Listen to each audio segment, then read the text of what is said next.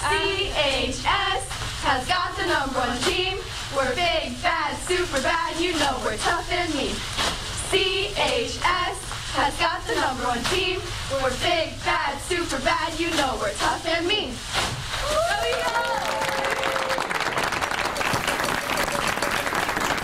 And they're talking tough and mean, but they are really nice young ladies. We're really happy they're here today. We head into the grab bag round now, and let's check that score before we ask any more questions. Right now, Fallston is at 330, Bryn Mawr is at 370, and Centennial at 555. In this final round, our questions are worth 20 points, 20 off if our teams miss 30-point visual questions, minus 30 should our teams miss those. Teams, good luck. Let's have a good round. Here we go. There's a lot of live action in Asbury Park, New Jersey during its annual walk to celebrate what undead creatures?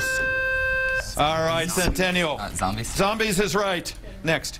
Europe's entire southern coastline came under NATO protection in 2017 when NATO membership was extended to what small M-initialed Balkans?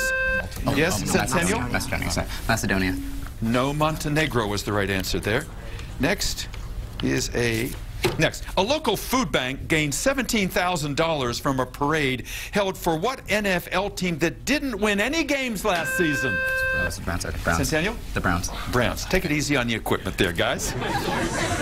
30-point question. Look at your monitors. This is the landscape near what K-initialed city? Yes, Centennial. Khartoum. The second largest city in Afghanistan is Kandahar. Kandahar was the right answer there. Next choice. Which of these cloud types forms closest to the Earth's surface? Stratus, altostratus, or cirrus? Yes, Centennial. That's low. Can I go cirrus? Cirrus. Stratus was the answer there. Next, the current novel Home Fire is a modern retelling of the Greek tragedy about what woman who tried to get a burial for her... Yes, Centennial. Antigone. Antigone is right. Next, a set of books fits onto a shelf 4.5 feet long.